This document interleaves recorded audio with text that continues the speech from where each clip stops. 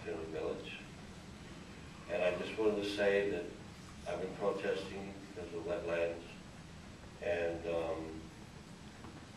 a lot of people there have no place to go. They've been run out, and we've been trying to rescue a few of them and give them a lot of places to go to.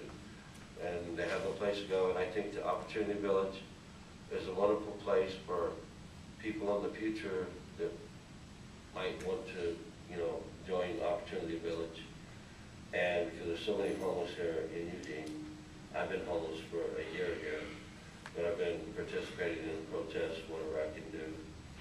And Opportunity Village gives people a chance to at least have an atmosphere of home living, you know, because a lot of people don't have that when they're out in the weeds. And I just want to say that I'm for it, and I think it's a wonderful thing, and I can't hardly wait